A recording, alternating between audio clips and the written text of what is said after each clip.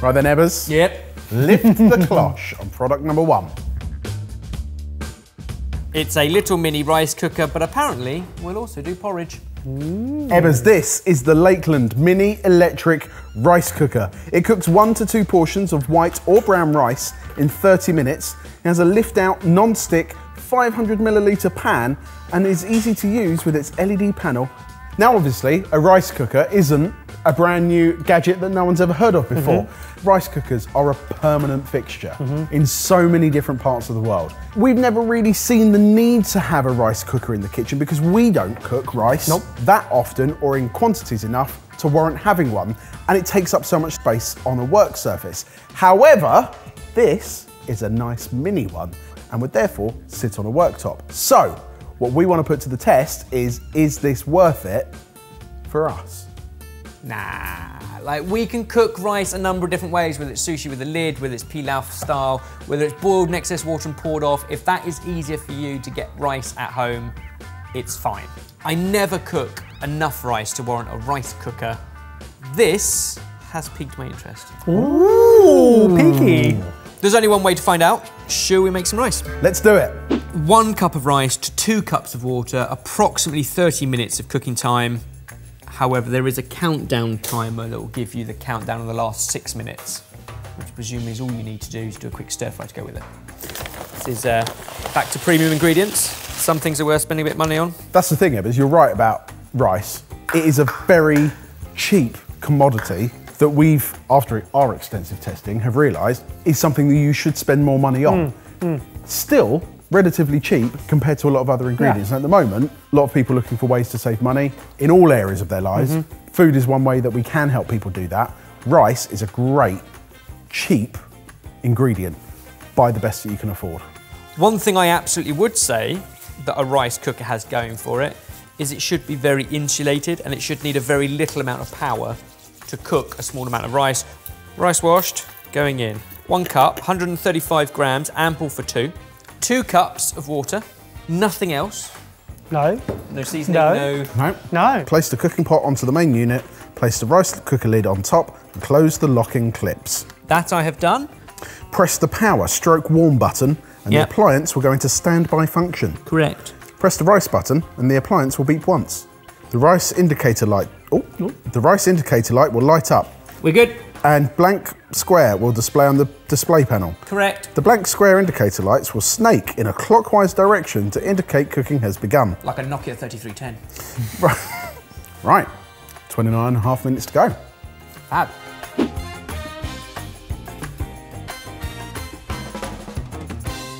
It cooked for 30 and it's been hot holding for 17.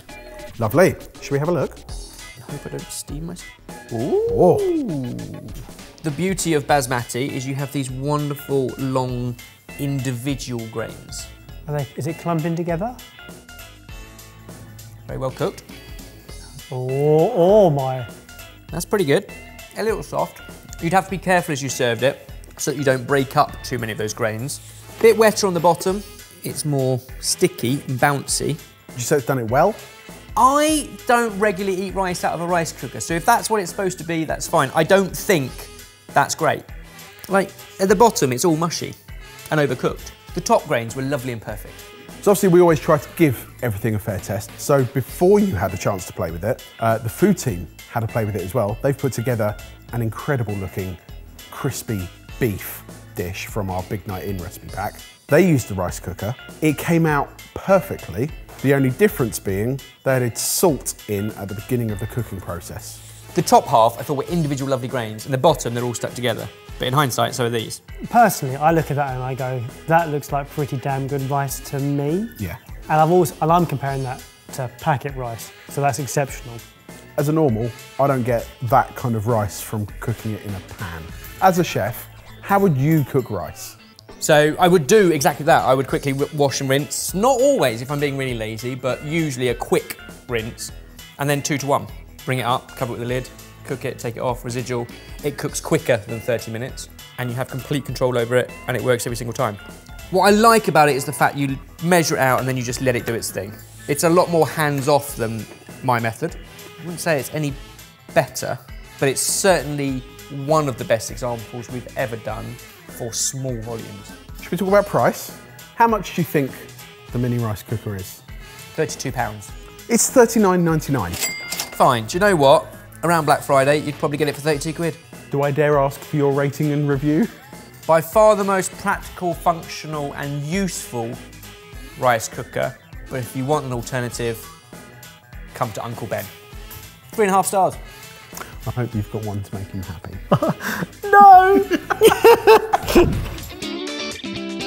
Emma's lifter. Oh. Oh. From behind, before I turn it around, I can see water vat that I imagine will drip feed into something that in normal circumstances would give me coffee. What have you got? Aqua Optima. Okay, this does exactly what I thought it did, except any temperature I want will be vended from this machine. Ebbers! This is the Aurora Instant Hot and Cold Water Dispenser. An all-in-one device that will eliminate the need for a kettle. It's a water heater, cooler, water filter jug, all in one device. With a total of 49 different temperatures and volume options from chilled to cooked, and from 1 cup to a litre, you're just a whiff away from the perfect beverage. I have to be honest, that's how I like my water, cooked. It's like those really posh fancy taps that dispenses boiling hot water or freezing cold water that look really cool but no one can ever really afford or install. This was like a smarter version of that. Yeah, this becomes a desktop or worktop plug and play, i.e. you don't have to have something like that installed, which is very expensive, but it has got multiple temperatures, multiple dispensing volumes. And it supposedly filters the water as well. That I do need, because where I live, I have very, very line-scaly water. Feeling thirsty? Yes, what have we got? So to test the boiling hot water function, let's make a cup of tea.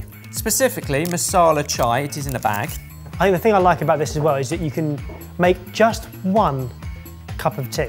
It claims it's a lot more energy efficient than boiling a whole kettle.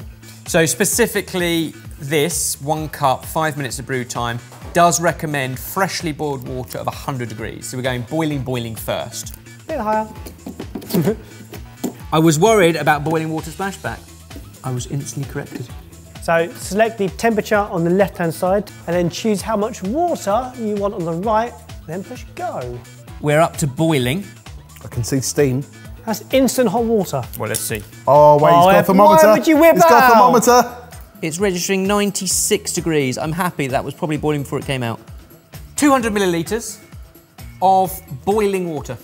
Now, it's for that reason that I've actually bought a very similar machine to this for my nan, because she's got quite bad arthritis. She struggles to lift up the kettle to pour out a cup of tea, whereas just 1 single cup at a time as she lives on her own, that made a lot of sense.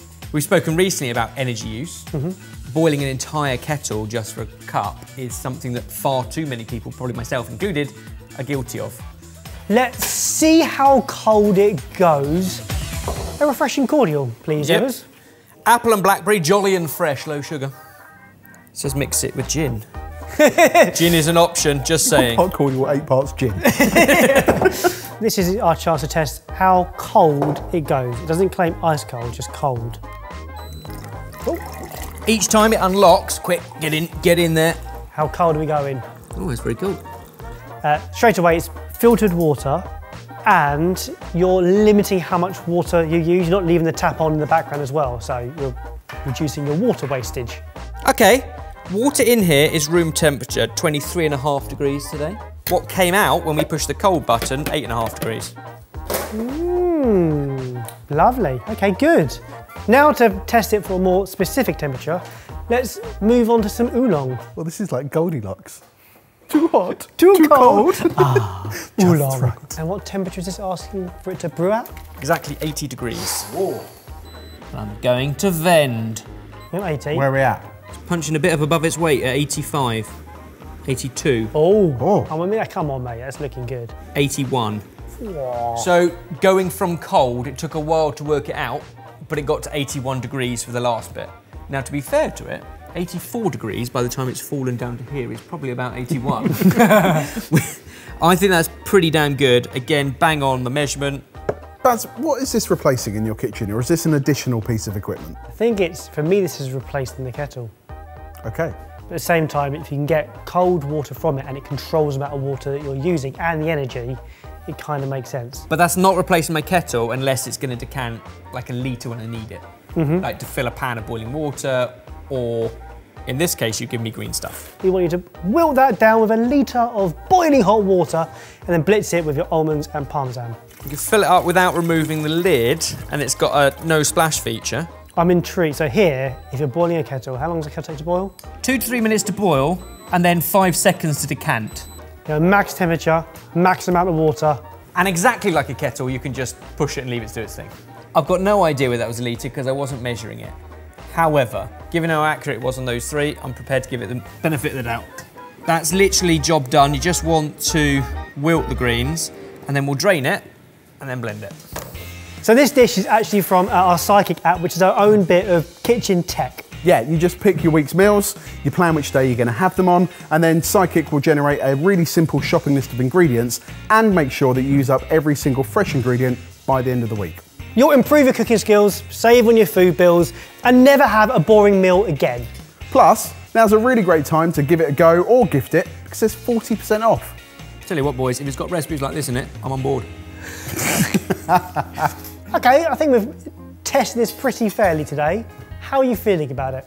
I don't need this in my life until you use it and you go, hang on a minute. This is more efficient on water because you are only heating up what you need, having been filtered, and you're only dispensing what you need. That bit is smart. So, shall we talk money? Oh. Your last kettle's just died. You're thinking this might be a good investment. In my current setup, I absolutely don't need it, but there will come a point when you go to seek a new kettle, and that might be the time to think, this will replace a couple of things: a Brita filter, a kettle. It feels well engineered. If it's a smart kettle, 70 or 80 quid. If we're putting it in the alternative to a coffee machine in your kitchen because it's dispensing tea at just the right volume and temperature, then it's probably higher. I wouldn't pay more than 100, and even then I'd have to think about it. This comes in at $149.99. I very rarely have tea. I have coffee, and I have a coffee machine which is about this size, sits in the kitchen and costs more than that. However, as a nation of tea drinkers, maybe there is a place for it. It does everything. Sure. And it does it well. Does it well? Sure. I don't need one. I'll tell you what, on Black Friday, if they're 30% off, I'll give it 100 quid, I'll have it. Okay, Ebbers, what's your rating and what's the review you're leaving? If you live alone, this might be for you. I do, it's not. 3 stars.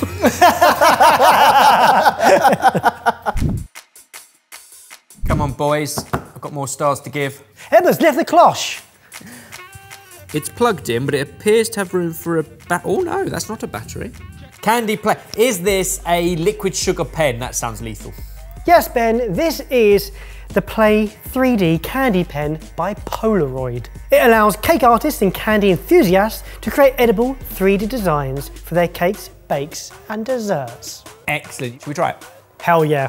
Straight off, should I be worried that the quick start guide is 75 pages long? So it comes with 48 cartridges, which are vegan, sugar-free, and have natural flavourings.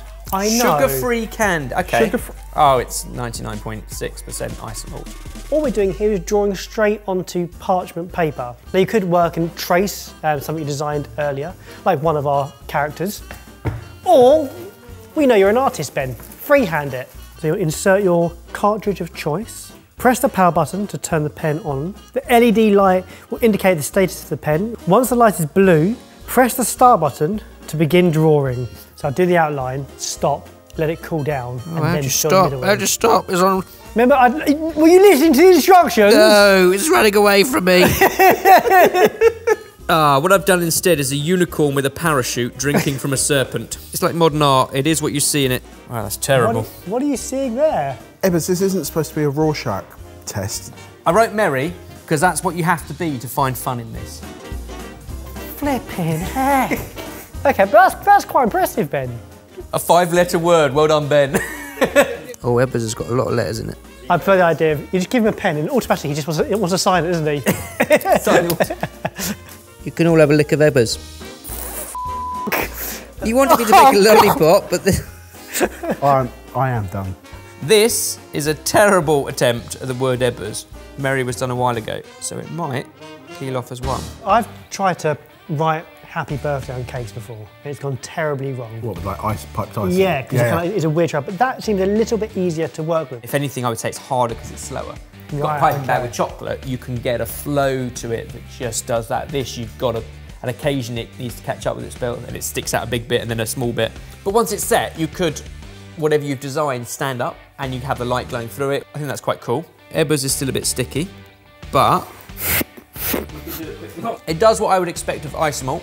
It melts, it sets really hard, it gives you that snap. It's pretty firm, especially if you made it more structured in its design, and it does taste strawberry. Ah, Do you know what? I genuinely think, like with anything, it needs a bit of practice. And we actually had a bit of fun with that. And imagine the things you could draw in sugar.